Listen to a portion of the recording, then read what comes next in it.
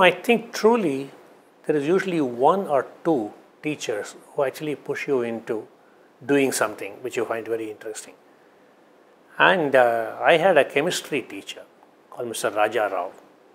He would encourage all of us to talk about chemistry, the elements, and how the history of chemistry, starting from Berzelius and Bunsen and people like that.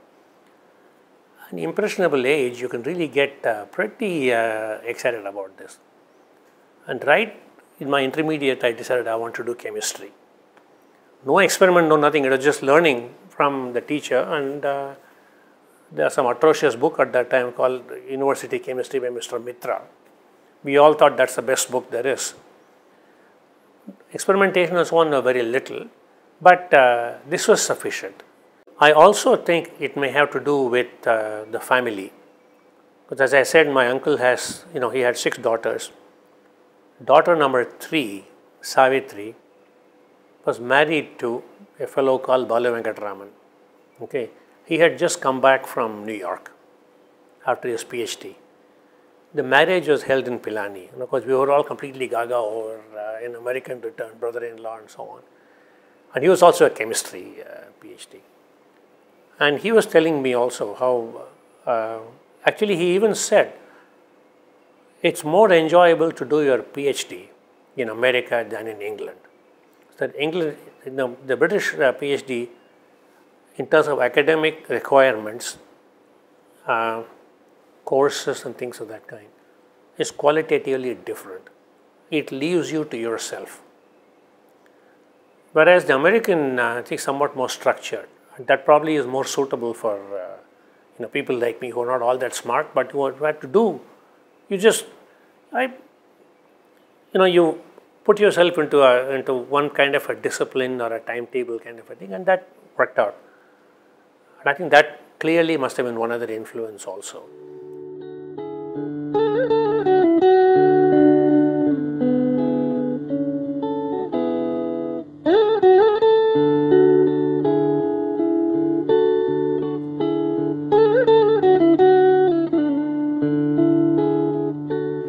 I was a professor of chemistry at that time in the University of Hyderabad. My interest in research has always been bordering between biology and chemistry, what people call as biophysics or biophysical chemistry and so on. Dr. Bhargava persuaded me at that time to come over and join the CCMB to be really, not quite CCMB yet. And he said, you continue on as a professor and come over and work in CCMB. And he also said that he is going to get one more person, this time a physicist who turned biologist, the late Dr. M.R. Das. So the 3 of us actually sat together and initiated CCMB. I trained as a physical chemist, so for me, looking at molecules, studying molecules was just as important as studying cells, organs or organisms. So the molecules, particularly protein molecules, and the way to look at them was by using spectroscopy. So for quite a while I actually was doing spectroscopy and also initiated a new form of spectroscopy to look at biological molecules. It was called photoacoustic spectroscopy. Dr. Mohan Rao, who was my student at that time, and I did some remarkably nice. We actually looked at the entire lens, eye lens. We looked at the malaria parasite, because these are things that you couldn't have observed otherwise. So brand new forms of spectroscopy to look at what happens in a cell, what happens in a bacterium, and so on. This is completely new. You see, this is a form of spectroscopy where I can take a spectrum of this floor and tell you what the components in this are.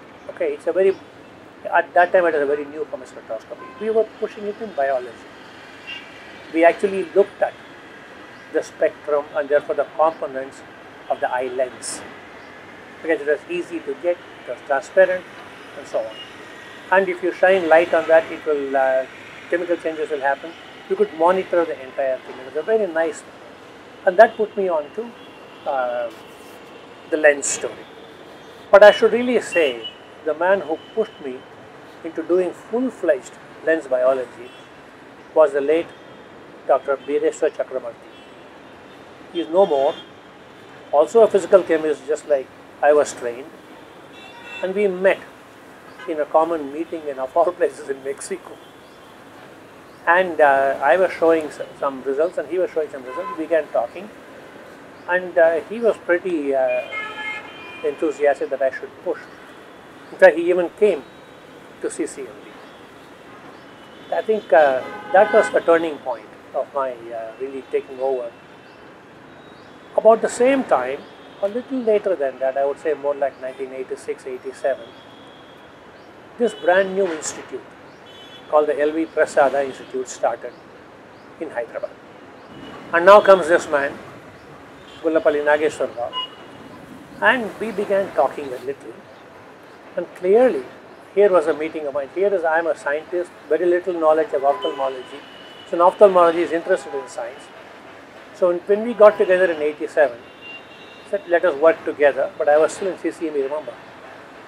So we struck up a deal that every day one doctor from L.V. Prasad will come to CCME. And every so often we will come over to L.V. Prasad. But the research facilities are only in CCME. Clinical facilities were here at the LVP. So this went on for several years.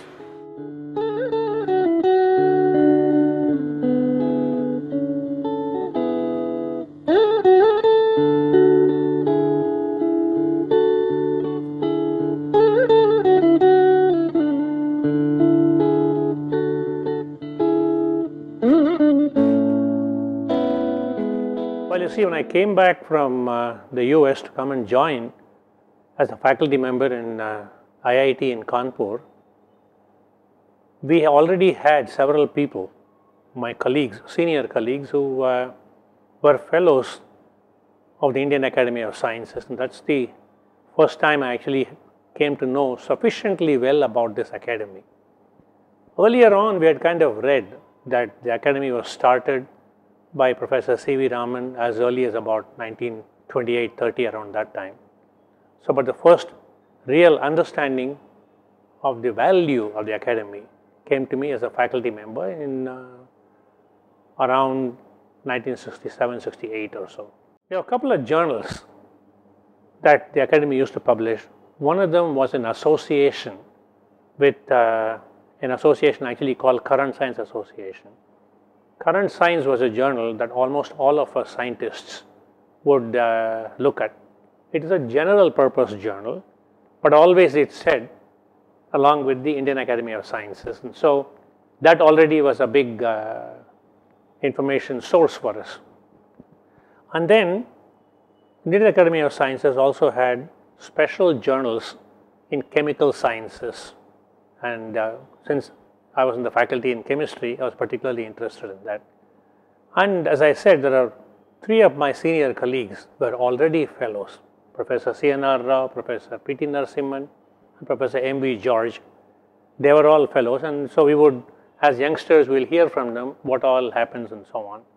So over time, I think interest more and more gathered in my mind.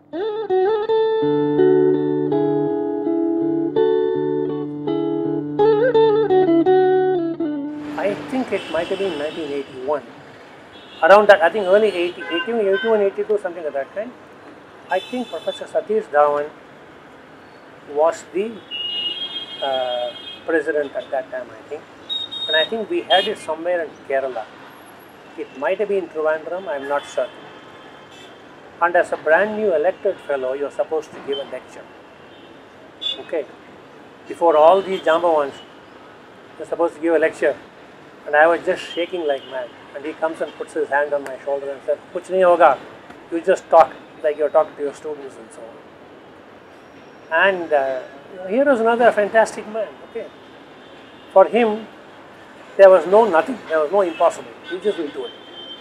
So I think it was early 80s. And then I think I began quite active as an academician, running some little summer courses and so on. All the academies.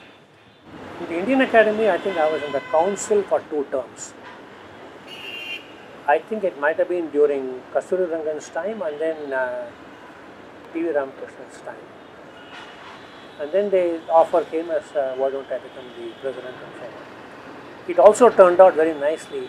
It was around the Platinum Jubilee year, okay, during my term.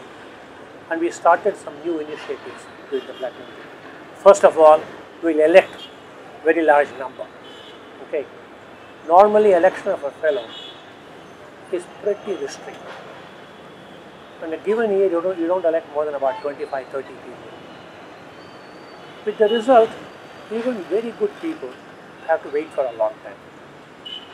And then when you start looking at the average age of a newly elected fellow, it runs into the upper 50s. You don't want that.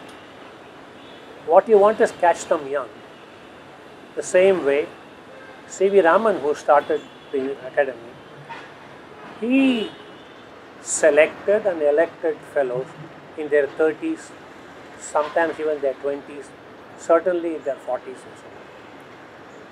So that Silver Jubilee time, Platinum Jubilee time, it became possible, at least as a one-time thing, to elect maybe as many as 75 fellows, just that 1 year. We did not. I mean, we elected more like about 40 or something, but a very large number of youngsters. And then gender imbalance. So you had to look at, if 2 people are good, equally good, and one has 2 X chromosomes, one has XY chromosome, take the double X. Okay, that kind of a thing. So you have to do, this is not a reservation, this is what you may call affirmative action. That's something we were able to get in some. About the same time, we also decided, along with Rohini Godbole and Professor Ram Ramaswamy, he and Rohini got together, said we will actually do women in science, a collection of as many as about 100 women who are practicing some form of science, as scientists. And the book came out, and they actually called that Leelavati's Daughters, in celebration and in homage to Leelavati, probably the youngest female mathematician anybody ever knew. So Rohini's idea of calling them Leelavati's Daughters was very, very good. So some of these were new things that we were able to put together. And then I started a couple of things. See, there are a large number of people in India who are already in their practicing scientists, who are in their 70s, 80s, occasionally in their 90s as well. Publicly funded institutions like universities, institutes and so on have their own rules, regulations or stipulations that you cannot support anybody. So if you were to have, for example, just like we have short-term professors, visiting professors, we initiated Silver Jubilee visiting professorship for, by and large, senior level Indian scientists who have done very, very well. Okay, this was one. I think increasing the number of fellows and then joint publications bordering between disciplines and so on. These are things that really happened. Okay, and coming together with the other 2 academies, in fact 3 academies as well, and joint position papers and so on. We by and large at the Bangalore Academy do not commodity position papers on issues of economic, that kind of a thing. We certainly look at only science for science, engineering. These, I would say, were really my arch goals during the time of my 3 years.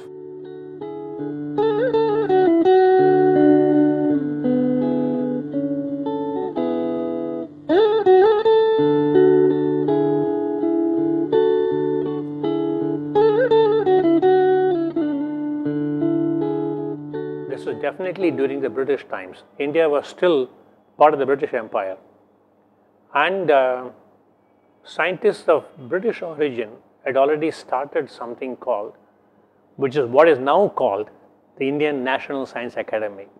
I think at that time it was called National Institute, something of that kind, and that was in Delhi. And Professor Raman thought that it would be more appropriate to have a purely Indian academy, and Bangalore was the seat of quite a few items of research at that time, particularly the Indian Institute of Science.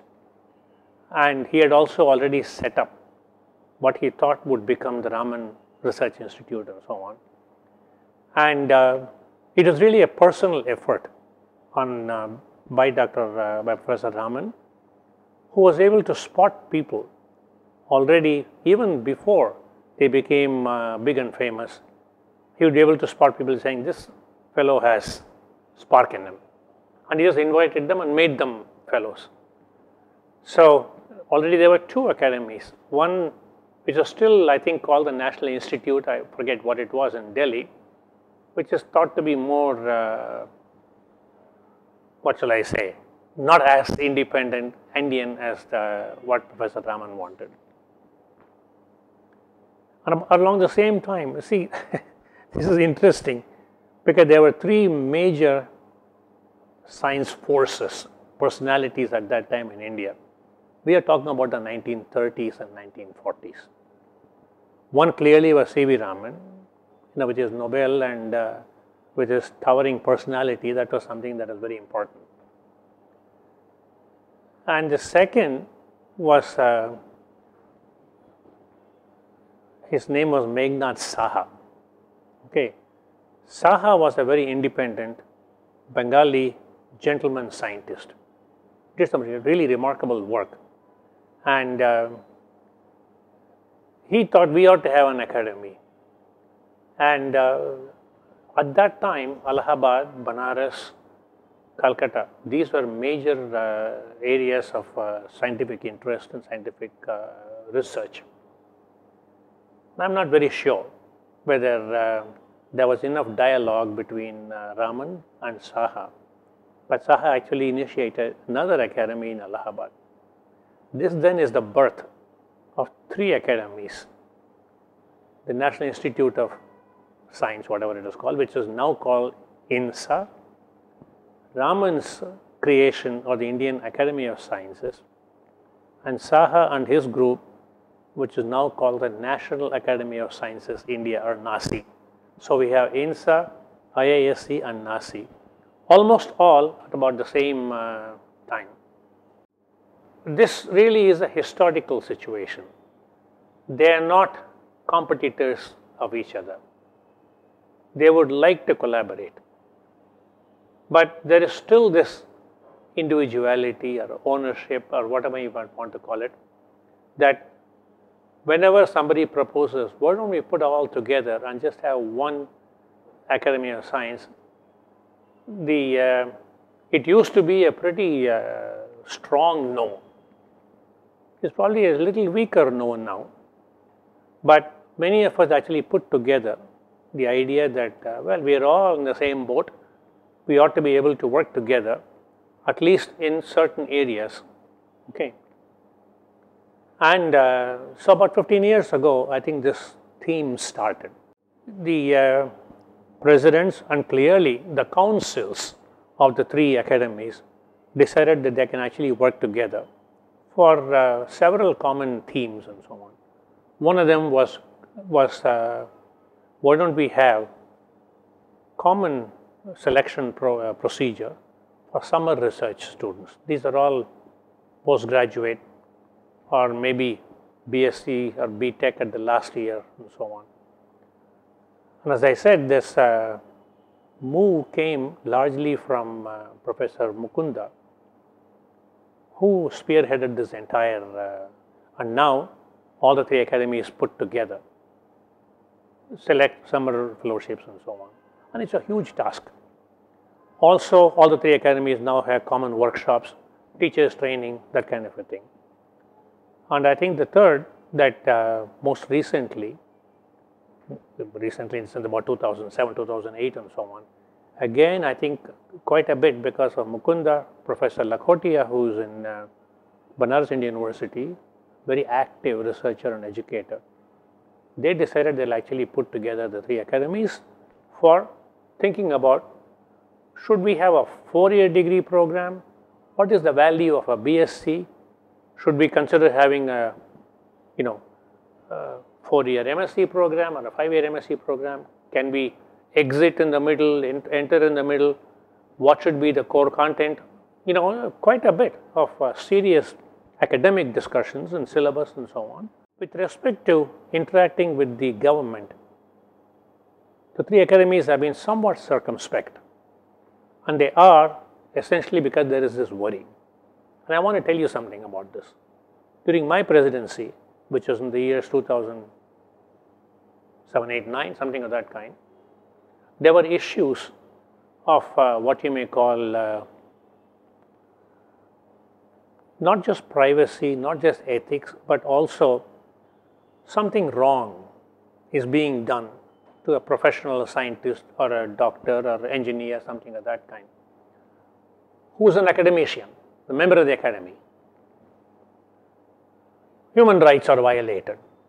What would you do? Should the academies keep quiet? Should they keep quiet just because they might face the anger or face the criticism of the government and so on? So we thought and thought, particularly in the case of one professional doctor in India who was actually arrested. The case against him was of treason against Indian nation.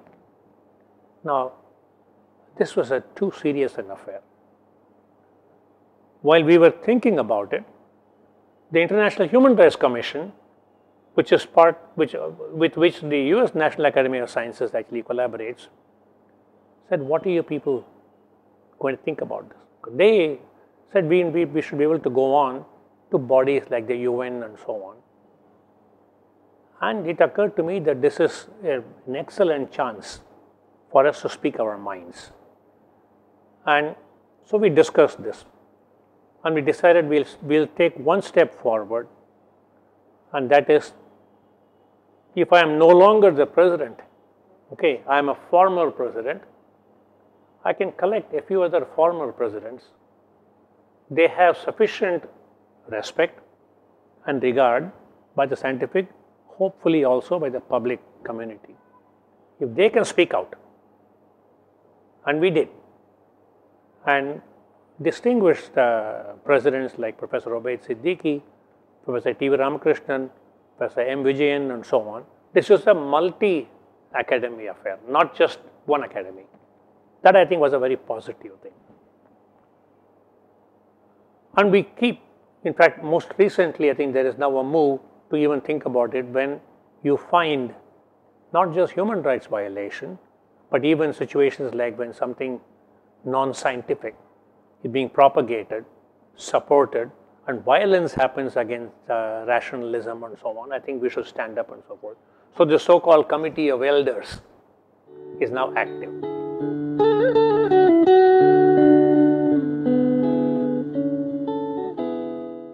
The number of scientists who involve themselves in public understanding of science is rather limited. I can only think of, at least in our academy, actually we are much better in Bangalore Academy than many other places. I can think of at least 10 people who can do that. 2 or 3 of them have made it their lives, full-time job. Madhava Gadgil, for example, without whom the Western Ghats but have already gone out. Okay, even now they are under threat. Because the government appointed committee says maybe you can take away 1/3 of them. Now, today is 1/3, tomorrow is another third. So there must be watchdogs of this kind. I'll give you the situation. There is a lot that's being talked about genetically modified organisms. We still do not have. We only have a government position, an activist position. Plus, minus, for, against. Has there actually been a sufficient amount of interaction? One a year is not sufficient. One a day probably is more worthwhile. And the media must also promote this. You probably know I've been doing public understanding of science for now 40 years. And I've been working with people like Professor Imam Chowdhury, who started Turning Point, with MG came in and with Yashpal and people like that. And then we find all of a sudden the carpet is taken away from you because there is no more sponsorship. So media sponsorship is very important. That is not coming along.